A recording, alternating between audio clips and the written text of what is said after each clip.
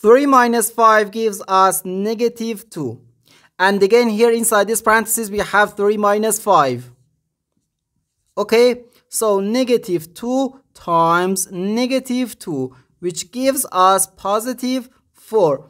But this answer is not correct, because according to the order of operations, first we have to do parentheses, then exponents, then multiplication or division, and finally addition or subtraction. Remember that multiplication and division have equal priority and we have to work from left to right.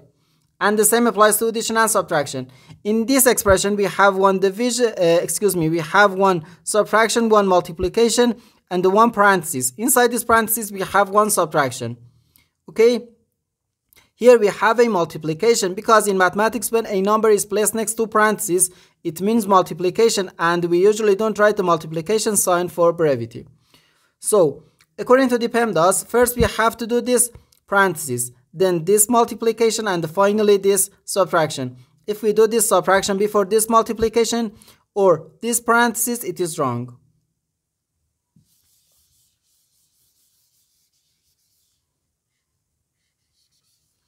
So first we have to do this parenthesis. Inside this parenthesis we have 3 minus 5, which gives us negative 2. Okay, 3 minus 5 times negative 2. Now we have one subtraction and one multiplication.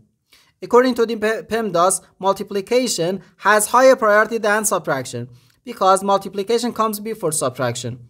So here first we have to do this multiplication. 5 times negative 2 gives us negative 10. So we have 3 minus negative 10.